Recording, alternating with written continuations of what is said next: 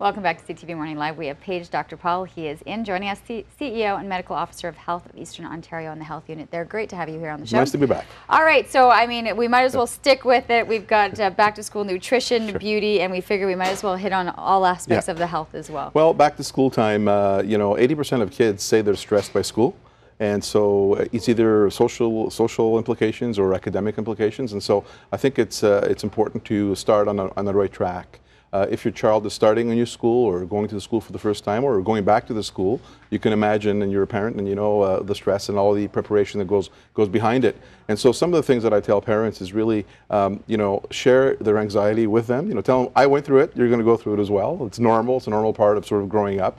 And be prepared as much as possible. Try to avoid some of those surprises that may embarrass or add to the stress of your child. So for example, get all the paperwork done. There's a lot of paperwork done and medical records and those type of things. And you don't want your child to be embarrassed in front of other kids. Oh, well, where's your paper, Johnny? Or and I don't have it. Those type of things, number one. Number two, obviously, if the child, it's a new school, it's a good idea maybe to visit the school beforehand, meet the teacher, meet the principal. I know that I was hearing on the radio last week, they had a program where kids can ride the bus if it was for the first time. That's a great way of getting them used to it.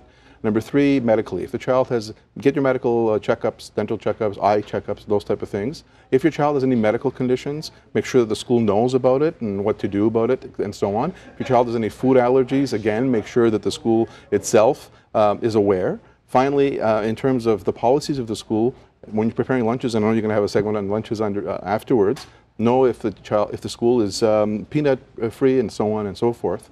And then finally, I think that the most important thing to do with your child is be supportive and empathetic, and really stress the importance of the fact that they're not alone. Talk about it, because if you don't talk about it, it'll be an issue. Again, depending on the age group. If it's a teenager that's going to school for the first time, obviously there are a bit extra stresses.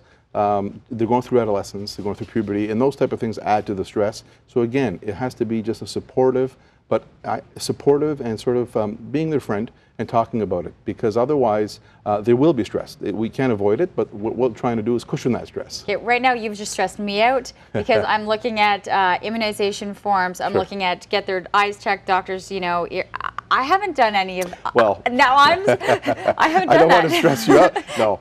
Should we, because there are kids that are back at school now, so do we have, some time, because that is something to look into, that they're seeing the chalkboard, that they're seeing these things. It's a good idea to get it done on a yearly basis. It doesn't have to be the day before the school or the week before the school. However, some of the paperwork that's required may be required at the time the child arrives at the school. So that type of work has to be given in, so your child won't stick out and be embarrassed that he doesn't have the paper ready and so on. That's the only thing I'm talking about.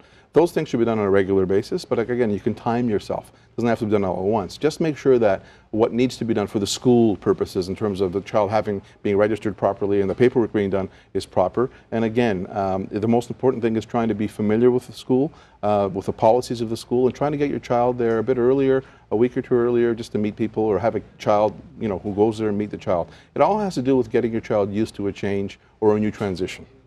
The one thing that we're looking at, and I know I'm going through it, is going to sleep at night. You're starting to see, you're trying to kind of get them more into the pattern, getting them to bed, getting them up, and yet they're kind of sitting there, eyes awake, and that's when they're starting to see the anxiety, or they're thinking. Yeah. Well, it's a good idea to start thinking about the routine, sort of slowly going to the routine. So a week or two before, now's a good time, start sort of mimicking a routine. And sort of pushing it back earlier and earlier in terms of going to bed. So brush your teeth, read a story, have a snack, and so on. Do it a bit earlier at a time, and then they can get acclimated. It takes a couple of weeks for a child's body, anybody, to get used to sort of sleep pattern changes. And so it's normal. It's a normal part of adapting. It'll happen over the next couple of weeks. It will. As hopefully they're also tired just from being back mentally, having to pay attention all day, that going to sleep might become a little bit easier than it has been in the summer. Because of course, and you can start by implementing that routine a bit earlier. That's all. Okay. Enjoy the day in Ottawa. Thank you very much. Sometimes you come in and you stay an extra hour or two here in the city.